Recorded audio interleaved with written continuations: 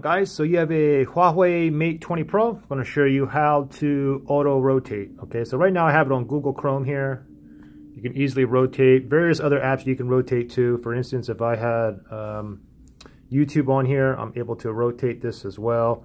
Anyways, the easiest way to do it is just go ahead and scroll down on your notifications.